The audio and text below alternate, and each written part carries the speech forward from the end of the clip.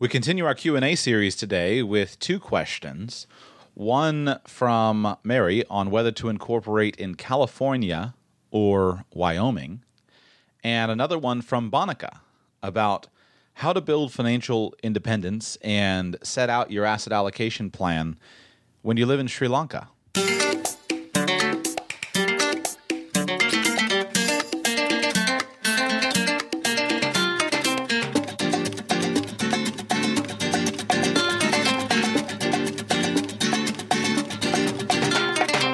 Welcome to the Radical Personal Finance Podcast. My name is Joshua Sheats, and I'm your host.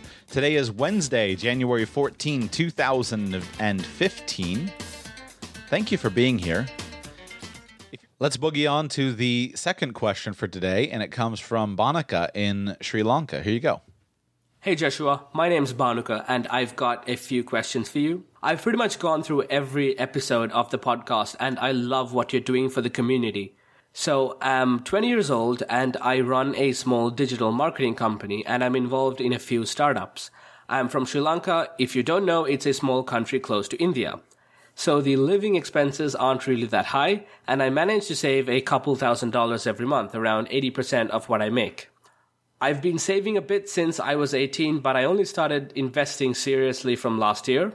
I have around $20,000 so far of my total portfolio saved up. Most of them are in term deposits, kind of like bonds. Now, since our rate of inflation is around 4 to 6%, the term bonds you can get are anywhere from 6 to 9% depending on the period of years. I generally go for the 5-year bonds.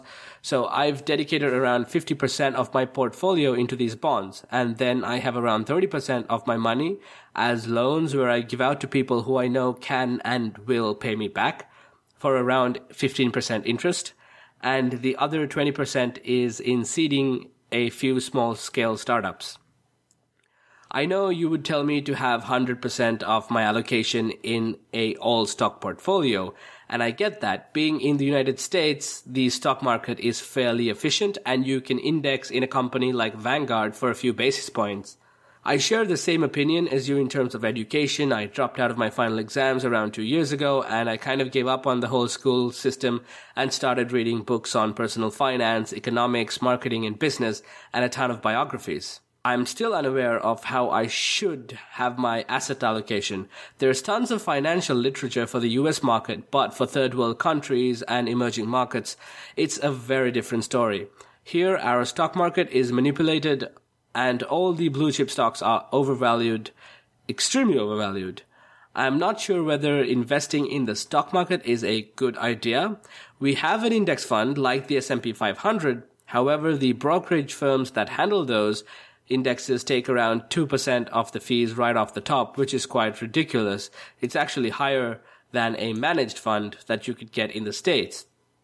I want to have something like the Old Seasons portfolio from Anthony Robbins' new book, Money Mastered the Game, so I can reduce the time I spend with my investing side and maximize the time I spend with my employees and growing my company. But I'm still not that sure. I know the question isn't something you can give a direct answer to, but say you were in a wildly inefficient market, which is being manipulated day in and day out, would you put your money in it or would you take the less risky approach? Also, I've sent you an email as well because I think I can help you out a bit with all the tech stuff on your show. And anyway, thanks in advance, and I love the fact that you do this hour-long daily show. I just go out for a walk, and when you miss out on a show, I don't get any exercise. So keep up the daily dose of Joshua. And sorry for the long question. Thanks, Monica. We're going to call this the diet of radical personal finance. Not the diet, the exercise regime of radical personal finance. Go and listen to the show while you walk. I like it. It's a good idea. I should do that myself. I'm trying to walk more, and maybe I need to just listen to my show every day while I walk. It's a great question, and I love questions like this. I love them because they help me to think. I enjoy traveling, and as I travel, I'm always asking myself the question, or I'm often asking myself the question, what would I do if I lived here? How would I build wealth if I were here in this cultural context? What would I have to do? And I find this to be a very searching question because it exposes certain realities that you're not, I think, in tune with if you don't travel a little bit. So, for example, for years, I operated under the assumption that much of the world was very much like the United States. And in the United States, we have this cultural ethic of essentially bootstrapping our way up. You know, pull yourself up by the bootstraps. Anybody can do it with enough grit and determination and achieve the American dream. And this is culturally built into us. It's fading a little bit, especially a lot of people are intentionally, I think, fading it. And is it completely true? Is it not? I don't know. But I do know of all the places I've traveled, it's more possible in the United States than anywhere else I've seen so far. Hopefully that will spread. But one of the things I learned as I've traveled is that it's maybe not quite the same in other cultures. And that was a big shock to me when I realized I had to account for certain realities, certain, corruption, societal caste systems. I had to account for certain things. And it made me come to the conclusion, well, I won't go into long-winded ways, but sometimes it's not possible. And I'm just I have no idea how I would do it here, and I would just leave. If I were living in this is one I've traveled a good bit in Central America, and I admitted to myself, if I were living here, trying to make it here, I wouldn't. I would probably sneak up to the United States, and I would, I'd get into the U.S. And there's no possible way for people to immigrate and follow the law. It's very frustrating. I'd be one of those, I think, probably who would just simply ignore it and get in and get started and deal with it later. I don't know. It's kind of hard to figure out, and you don't know until you're actually in those situations. But my point is, I love questions like this because it forces me to expose some of the principles that are consistent across cultures. Sounds to me like you're doing an amazing job already. It really does. To be 20 years old and to be able to save a couple $1,000 a month and to have about $20,000 saved up, I assume that's US dollars, equivalent to US dollars. And to be running a small tech company and be involved with some small-scale startups, what more do you want, man? That is phenomenal. That's more than I was doing at 20 years old. So you're way ahead of where I was, and I love that. I hope we can get lots of people ahead of where I was. That's what I want to do. But I do want to give you some thoughts regarding the asset allocation question. I'm probably a bit weird as somebody who formerly managed investment portfolios and formerly sold investments in that I really don't have the same allegiance to publicly traded securities as many people do. I view the stock market, publicly traded securities, as simply one competitor for my money. And if Home Depot or if ExxonMobil or if Walmart Corporation want my money, they've got to compete for it along with every other opportunity that I have. And they're going to offer certain advantages and certain disadvantages to other things. I don't think that investing in publicly traded stocks is the most efficient, the quickest, the most effective way of building wealth. And my evidence for that is simply that of all of the biographies or short character sketches and stories of people who build wealth over time, I've almost never read or met somebody personally. I've almost never read of a very wealthy person that built their wealth by having a well-diversified stock portfolio. It does happen if you give it enough time. And this is why it is so important to get started early. I mean, just the compounding effect that time can have is truly phenomenal. At 20 years old, if we, let's just say have $20,000, and we give you an idea of the amount of wealth that you could have. If we put in $20,000 as our starting point, and I give you 40 years of investing, and I give you $2,000 of monthly contributions to the account, and I give you a 10% rate of return, then at the end of my calculator's in the wrong mode. I got to get it out of scientific notation. Okay, so $2,000 a month. Here we go. Okay, 40 years, 10% interest annually, switch to monthly, $20,000 of our starting value, and $2,000 per month. If we could average a 10% annual rate of return, that's $13.8 million that you could be of wealth that you could have at the age of 60. That's pretty astounding. You mentioned that you are lending money out for about 15% return. Let's just put in 15% and let's see what that number would be.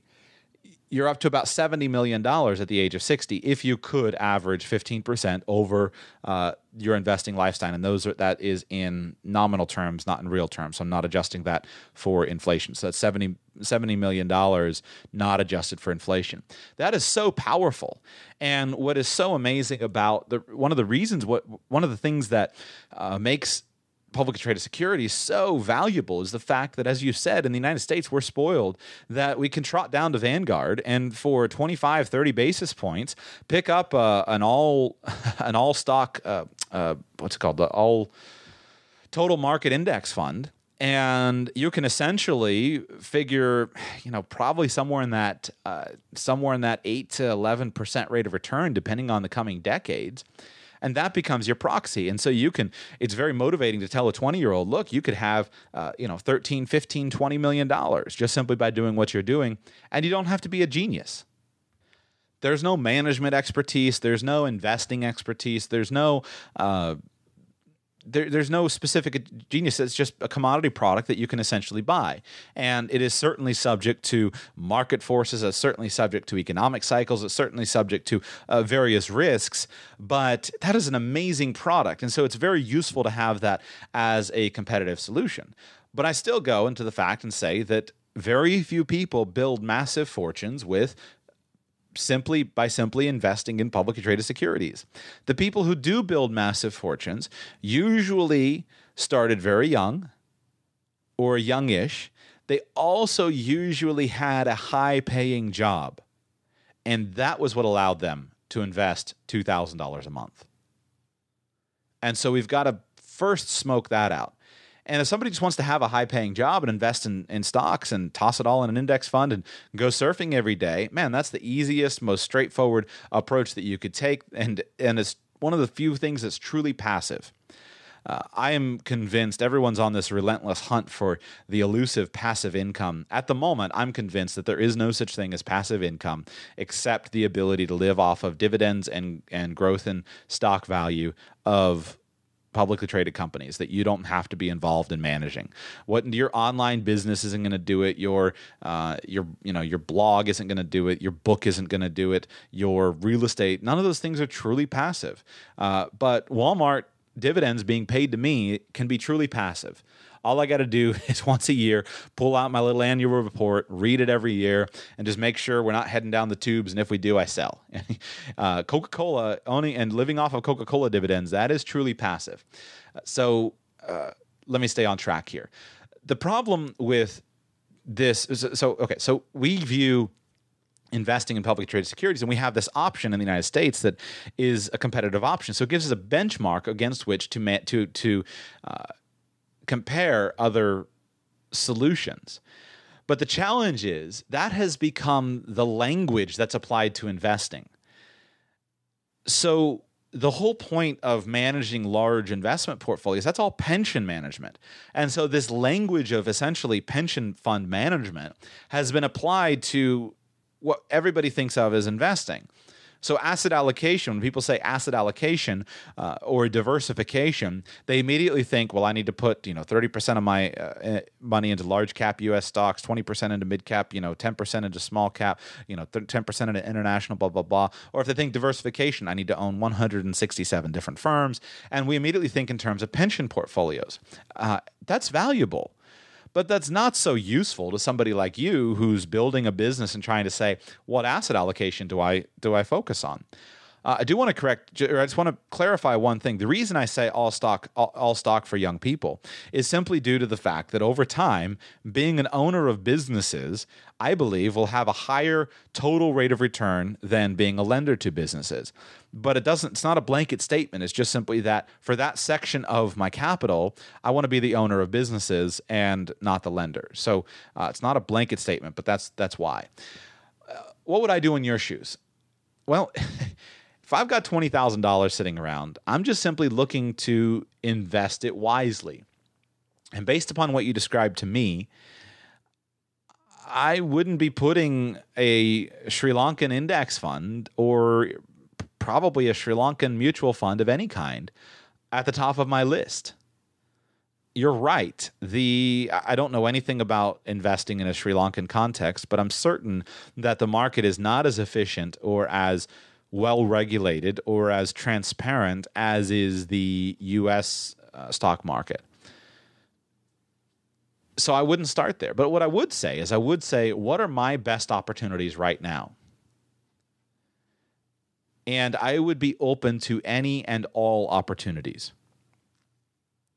But you got to filter them through saying, what can I do, and what are the risks and what are the rewards of each one of them? And I'm going to come back to the asset allocation question in a second and talk about how we apply the principles in your context. But if I've got $20,000, I would start by just looking around and try to figure out who are the wealthy people where I live.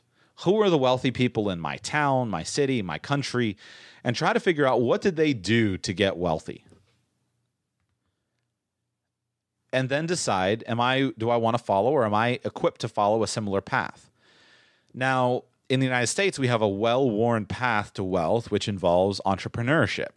This is how people in our culture get wealthy. Go to any elite private school, any elite boarding school, and the majority of the families there, I was looking through my high school yearbook pictures the other day, and I was just struck by how, you do these ads in the back. In the United States, we have these yearbooks, and they sell ad space in the back. And I was just struck how many of my classmates in high school, their parents were business people. And it was Joe Smith's exterminating company, and it was Jim John's painting company, and it was Karen Jones' drywall company, and it was just all of these companies, and these are the people who are spending the $15,000, $20,000 a year to put their kids in private school.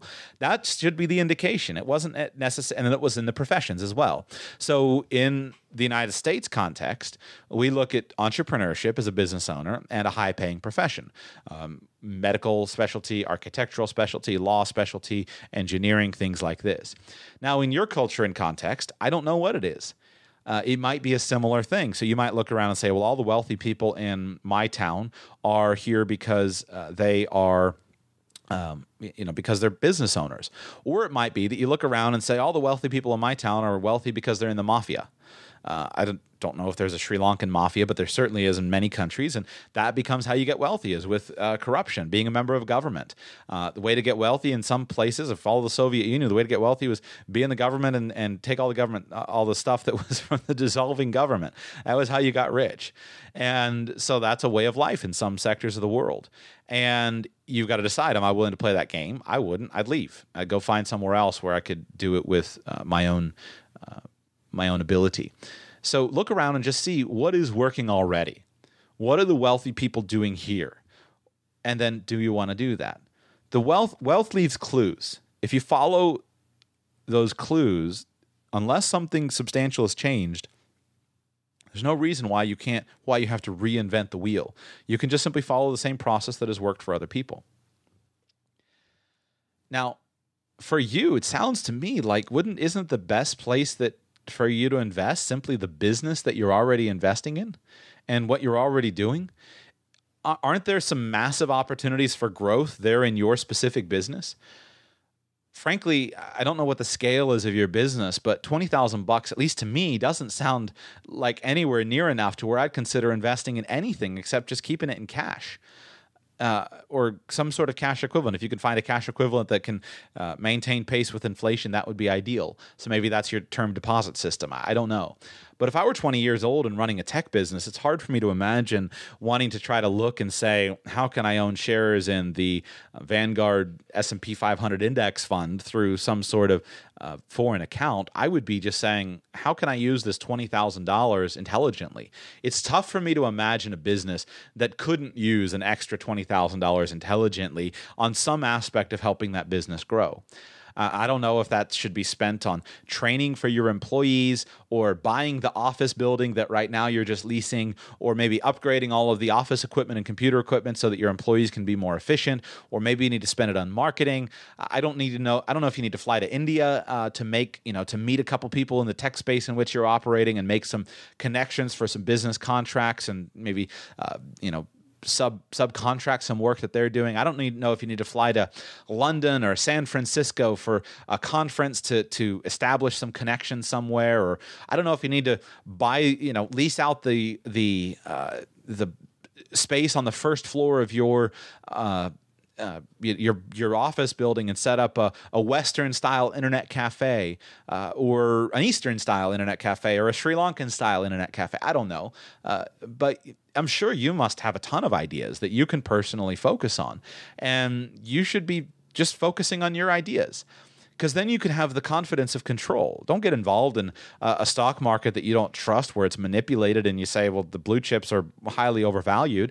Look for the need that you have and then conduct it in an intelligent way. If you're going to set up a string of internet cafes, and the reason I use that example is I had a friend of mine that was from the Congo in Africa, or I don't know what the formal name of the country is, Democratic Republic of the Congo or something like that. And he invested most of his money in setting up internet cafes. It was an extremely profitable business. He was living here in Florida, and he was investing there in the local infrastructure. It was extremely profitable investment for him. So I don't know if that's the idea for you, but apply all the business principles that clearly you're learning about and that you're studying. Make sure that you're working your way through not just personal finance information, but also business information, that you're starting slow, that you're building your cafes and testing the concepts, doing your market tests in a slow way, diminishing your risk, all of those types of things. Make sure that you're being careful. But something like that is probably going to be a better solution for you. I love the idea of your making private loans and private investments in early stage startups there locally. That gives you multiple benefits. It strengthens your social capital there in your community. It allows you to build a network of people with whom you can work together to improve your community.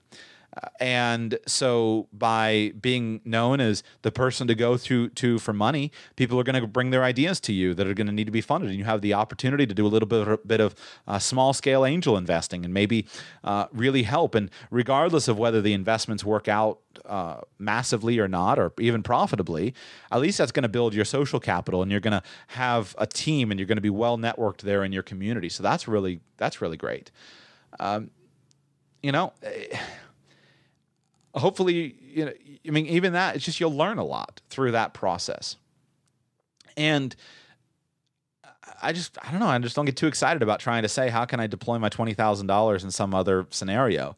Maybe you need, I don't know, make sure, hopefully those term deposits are useful, but I would assume I don't know I don't know how similar or dissimilar Sri Lankan culture is to Indian culture. I know you're near. I had one friend from Sri Lanka, but I was never that well versed in what his culture was like. But in India, you have a culture surrounding gold. Gold is highly prized in India, so maybe you should be keeping some of your backup reserves in gold, and that's the way that you preserve the purchasing power of your wealth or your reserves and your safe assets.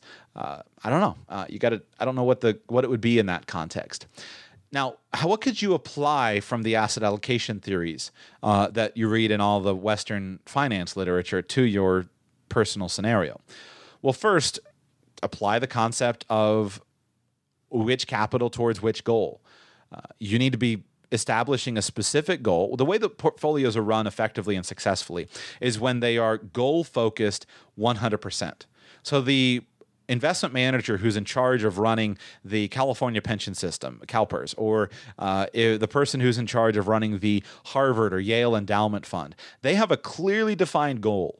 and they are investing exclusively according to that goal and are ignoring everything else. Each one of us should have the same thing.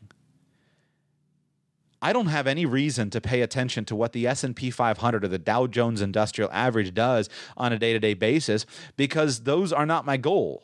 My goal is not to beat the S&P 500 or to somehow, invest in the Dow Jones Industrial Average. I have a goal of building wealth for my family so that I can fund my lifestyle, the needs of the things that are close to me, and fund the business enterprises that I believe are important to make an impact in the world. And at different phases of my life, that might look differently. That might look different at different phases of my life. So all of these external ideas about, my investment goal is to get this certain rate of return. Why? What's that funding? Money is to be spent. It's not just this arbitrary idea. The reason that the Harvard Endowment Fund, they have a goal of growing their endowment to fund their programs. We have needs as individuals of funding our lives and our lifestyles. So if your goal for your portfolio is, this is the money that I need to, it's profit from my company, and I see some shaky times on the horizon for a small tech company, and I don't need the money here, but I do want to segregate this money aside, and this is going to be my backup stores of wealth. Well, then apply that goal to this $20,000 and say, this is the goal for the $20,000. And then that's naturally going to lead you in a certain direction. It's probably not going to lead you to be involved in a manipulated stock market. It might lead you to keep $10,000 in gold coins in a safety deposit box 3 towns over or in the next country over. It might lead you to investing, buying a little farm in the country as your backup place in case you're, I don't know. It might lead you to keeping the money in cash. It might lead you to investing it in a real estate opportunity in India. Or again, I'm so limited as far as my knowledge of that aspect of the world. I'll come visit you when I come to Sri Lanka. I'd love to come. But think through the goal. Now, if the flip side is this goal is this is the wealth building for my retirement years, and I just want to tuck this money away so that I can be free to focus on my business, which is what you said in your question. Now, in that scenario, I might look for a different option. You might look for and see, is there anything available to me within my local cultural context? No. Well, in that case, how can I set up an international brokerage account, and how can I just simply tuck the money into a diversified index fund using a sub-account, a shell account in the United States or in one of the offshore entities in which you could do this and invest through into an index fund. You're just tucking the money in there and you're ignoring it, and that's just the backup of the backup of the backup that's there for your long-term retirement in case your business implodes, your internet cafe is burned down, the real estate shopping center that you developed completely fell apart, and your hotel business was hit by the mafia. Well, that's simple. That makes sense. And so now you've got your goal, and now that will guide you to the proper investment decision. My issue with using the well-taught asset allocation systems as a method for personal finance is that they are applicable to running pension accounts. So as the modern portfolio theory and well-developed models of asset allocation, the kind of stuff that probably, the kind of stuff that Paul Merriman is talking about how do we tweak a portfolio to give us the highest rate of return over time, and the kind of stuff that that I used to do and get involved in. That's really useful for pension accounts. But the reality is we need to apply asset allocation and diversification to every aspect of our life, and that's not well done, I don't think. I don't get it if it is. Maybe someone can explain it to me, but I don't think that's well done when we just apply pension techniques to everything else. Because the idea that we should own a diversified portfolio is true. But the reality is we're always a little bit out of whack with regard to an ideal diversification when you look at our life in totality. If, for example, you are a U.S.-based high school senior and you're graduating, you don't have a lot of money, and you are going to college. Well, now you are extremely undiversified, and you're putting all of your time, focus, energy, attention, and money into a college degree. And you are hoping that this investment of 4 years of your life and into this academic degree has a long-term payoff. But the reality is you're not exposed to other alternative asset classes, and you're putting all your hope in the academic value of that degree. So you're way out of whack. as far as a diversified strategy. Now you graduate from school and you go and you get a job. You get a nice corporate job. Well, now you're completely out of diversification. You're completely undiversified, that you only have one source of income and it's based upon your job. So if you're in the oil business and oil takes a dump in oil prices, that's going to affect your industry, and now you might be out on the streets. As the refinery pulls back its production and your little middle management job was changed. So we're always out of whack a bit with our diversification. And so in some ways, you've got to apply the principle of it but into an individual situation. And it's not as neat as a fancy little pie chart, but it can be applied. So if you're working as a corporate worker, I wouldn't be putting all of my money into the stock of that company, because if I'm working for, again, an oil company and I'm putting all of my investment into the stock of that company and my job, I'm woefully undiversified. So I would be investing in other sectors of the market. But at a young age, we're going to be under-diversified. We're going to be everything on our it's going to be all based upon our one income. I feel like I'm struggling to get this concept out. My point is, take the principle and then look at what are the risks that I face. What are the risks of the portfolio of my life? So take the principle of diversification from a well-run pension portfolio and apply that to my life. You need to capitalize on the tech business at this stage to grow your wealth. But then, as you're doing, you would want to diversify your wealth out of your business into other businesses and into other investments. That might be purchasing a farm. That might be purchasing an apartment building. That might be doing more term deposits. That might be investing in other companies. So apply that principle that you read about without necessarily worrying about the 60-40 split. Other principles I talked mainly about diversification. The other principle, asset allocation. What are the best asset classes that I should be investing in right now? So in life, we apply and we say, I'm going to invest in the asset class of my human capacity, into my education. Education is a well-paying investment. So that's why we invest in education, whether that means in formal schooling or whether that means in alternative education. Education is a high-producing, high-performing asset class. So especially in the early years, we want to focus on investing into our education, and then over time, we're going to diversify out, because if I'm 50 years old, I've got less time for my education to pay off. Now it might be time to switch to other things. Something like building out non-correlated asset classes. That's so the whole feature of the way that portfolio management works, when you are sitting there and saying, what percentage in stocks, what percentage in bonds, what percentage in real estate, what percentage in large cap stocks, small cap stocks. The whole point of that, what modern portfolio theory is based upon, is the idea that by owning different non-correlating asset classes, we can increase the overall returns with decreasing the risk of the portfolio. That's the fundamental principle of asset allocation planning. So think about that in your life.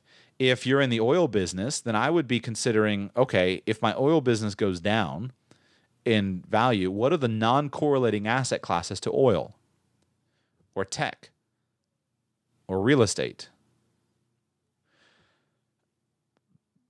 And apply them to our own life within the context of scale. Diversification is important. We look at it within the context of scale. We're always going to be a little bit out of whack with our diversification plan. If I live in the United States and I invest in the United States, well, I'm undiversified when it comes to dollar diversification. So all of my money is earned in dollars, all of my expenditures are in dollars. So what happens if the dollar strengthens? What happens if the dollar weakens? What happens if there's inflation of the dollar? What happens if there's deflation of the dollar? So over time, I might need to diversify. But like I said the other day on the show on scale, that's a waste of time and to even think about if I've got $5,000 or $20,000. It's completely meaningless. Why should I worry about that? Now, if I've got $20 million, I'm going to be thinking about that. So apply it within your context. Just look and say, what are my risks? What risks am I exposed to? So ask yourself good questions and clearly label your money. What's my safe money? What's my risky money? What's my investment capital? What's my cash reserves? Why is this amount of money being allocated towards investment capital? Why is this amount of money being allocated towards reserves? Why these amounts? And what's my goal? What's my goal for what I'm doing anyway? Am I trying to build up, and at 22, I'm going to go travel the world for a year? Or am I trying to build this company for the fun of it? Or is there a number that I'm targeting, a net wealth target that I need to maintain my lifestyle? What are my risks? Where are they coming from? What risks am I comfortable with? What risks am I uncomfortable with? What can I actually afford to diversify away from? What can I not afford to do yet? So ask yourself these questions, and just by asking these questions and then considering them, consider what answers emerge for you. That's the best idea I've got for you. Let me see if there's anything I didn't answer. Oh, as far as the all seasons portfolio, you can copy that portfolio if you want. I didn't make a big deal out of it. Just one of the I didn't actually even talk much about the portfolio construction of it. One of the concerns about that portfolio is just be aware and do some research. Other people have written well about this online. Just do some web searching. And one of the concerns is coming off a 30-year bull market in bonds. And so it's pretty heavily weighted to bonds. And is it as good as anything? It's probably as good as anything. But just do a little research and understand the theory behind it. And then you'll have to figure out how you could actually set it up in your context. And then share your knowledge. Start a website for Sri Lankan investors looking to implement an all-seasons portfolio strategy to build their wealth and help your other fellow investors out. I think that's all I wanted to cover on today's show. I thank you all for listening. Dude, Bhanoob, thank you so much for getting in touch with me from Sri Lanka. And for those of you who are in international audiences, I thank you for listening. I never even dreamed when I started this show that I would have an international audience. It makes me just think a little bit about, how can I feel a little bit bad that so much of my content is so U.S.-centric. And I think about, well, how could I provide more value to an international audience?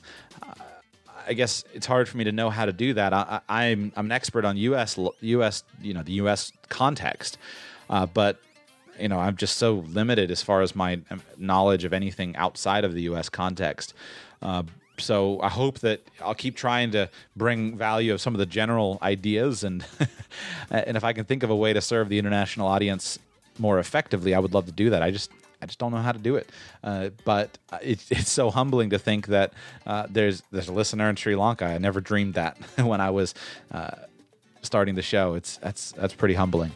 So thank you all so much for listening. If I could, as I close today, just want to redo some iTunes reviews. If you like today's show, make sure if you're not subscribed that you subscribe to the show in iTunes. I want to ask you for a favor. If you haven't left a review for the show, would you take a moment and leave a two-sentence review for me?